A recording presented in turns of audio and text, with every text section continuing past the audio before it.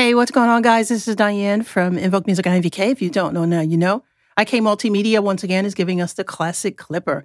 You're using this to sort of level out your harmonics. So if you're dealing with something that's just some untamed peaks, this is something that you want to put on that channel and play around with the settings until you get it to sound just as sweet as you're looking for.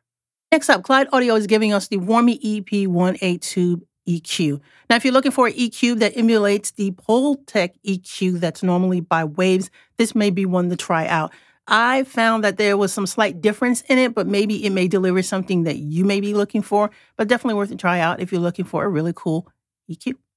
Next up, Yum Audio is giving us the Spread Light, and this is a stereo widener. But what's really cool about this, it has two different modes, and one of the modes is the Haas effect, the perceived effect of something being where it really isn't, but it's there. So you can control the intensity of it. You can control the panning of it, left, right, and how wide it is. But if you're looking for another sort of stereo effect to add with a little bit more control, this may be one you want to go ahead and check out.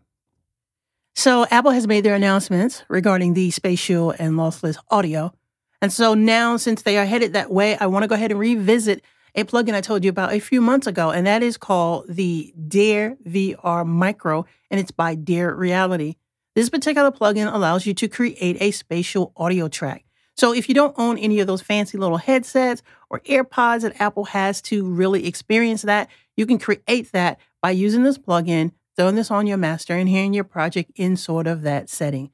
So definitely something you would want to check out moving forward in your music, just to get an idea if it even sounds in the right zone for you to go ahead and release it. All of these are something you want to consider checking out, looking at, and adding to your toolbox. Go get them now. You're in the know.